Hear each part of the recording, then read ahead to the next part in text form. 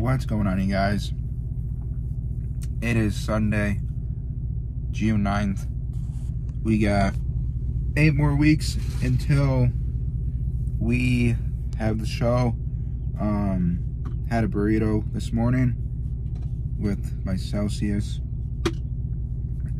Have a little bit of carbs in, some steak, and getting my workout in. We worked out last night too, so pretty much went from shoulders and traps last night to legs and core now. That way I give my whole upper body a rest for tomorrow. I let my trainer go. You know, sometimes you gotta fire your coach and get a new coach. Sometimes things aren't working out, and I felt like they were not working out. I tried to explain things to him, like, hey, this isn't working out, or this or that, or whatnot. I'm not seeing no results. And basically he said, give me until August or I'm full of shit. So I'm not giving until August because I am paying $3,000 for you to get me where I need to be. And if I don't see the results of the muscle and like tone and whatnot, why am I going to continue with you? So we got a new trainer. So far, a good guy.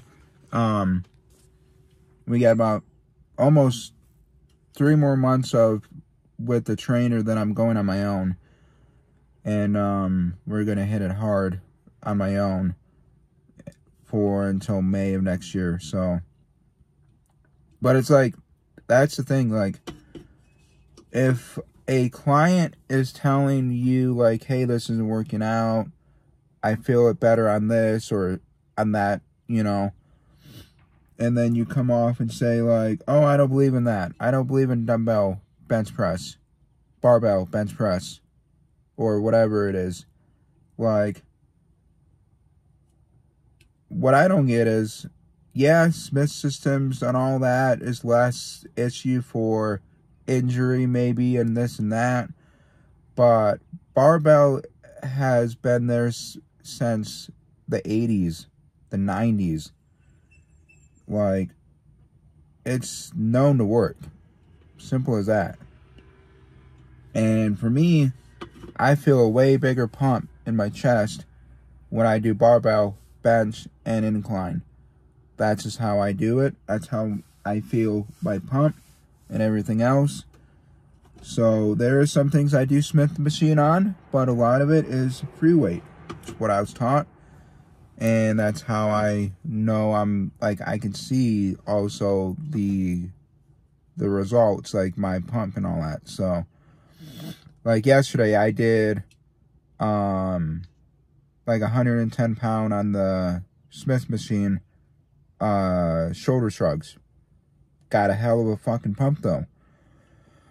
And that's what I mean, like, certain machines and weights, yes, will work better than others. Me doing a barbell shrug on a single arm definitely works too. So there's a variety of things that I can do. But if I'm on an incline machine bench and I'm feeling all my like muscle and all that in my tricep, it ain't fucking working out my chest. I'm sorry. That's just how I feel. Being in and out of the gym for 20 years almost, on and off since high school, I kind of know a thing or two. And talked to the regional director, told him what was going on, and told him, I'm like, hey, I was taught heavy weight, low reps to build muscle, to gain weight. He agreed with me. And I told him that my trainer's not doing that. We are doing a lot of heavy reps, low weight, 4x12s, which, yes, you're going to failure, but not everybody's body develops differently going to failure. So, you know, I already noticed a little bit of a difference in my arms, maybe like 1/8 of its size, by doing my workout.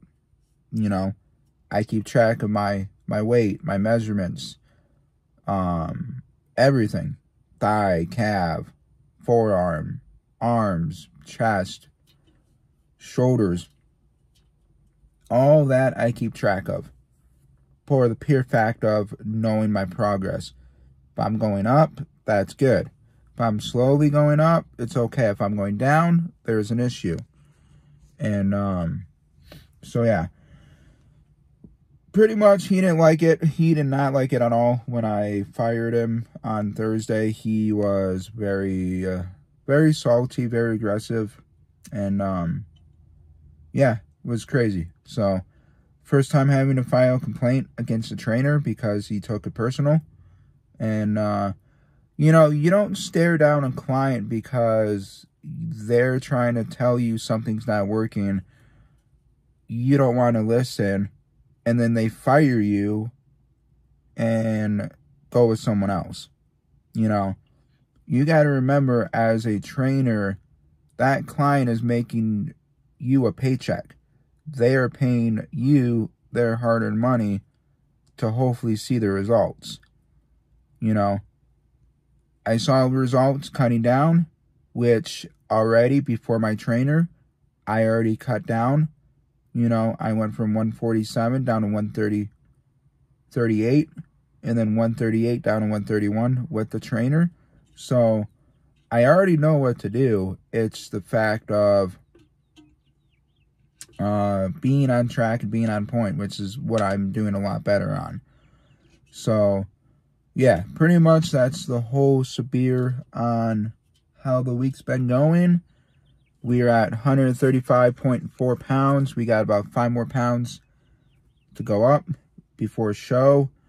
Depending on where my body is, I may do the bodybuilding one too if I can. I'm pretty sure I can do both. Yeah, I'm pretty sure I can do both.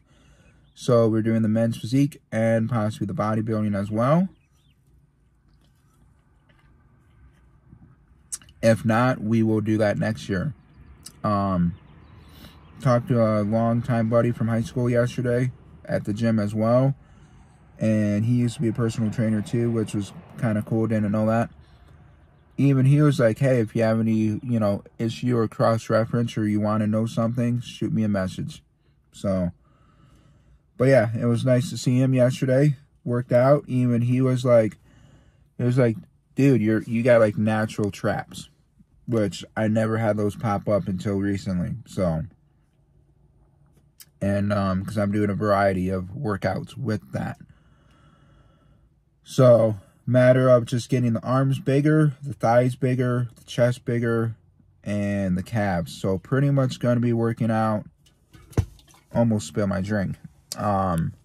Chest 3 days a week, legs 3 days a week, core, and then I'm going to probably switch it up for the last 4 weeks. So, chest 3 days a week-ish, more than likely. Shoulders twice a week, traps 3 times a week, legs 3 times a week. Just to be able to get to where I want to be and see some growth. If not even growth, at least tone it out. Hope I switched it around. But yeah. So, I'm going to hop off on here. There is like nobody, I mean nobody here. There is 1, 2, 3, 4, 5, maybe 6 cars here. That's it. This is what I like. Honestly, I might start coming on the weekend just because I can actually do a lot more lifting without waiting for anything.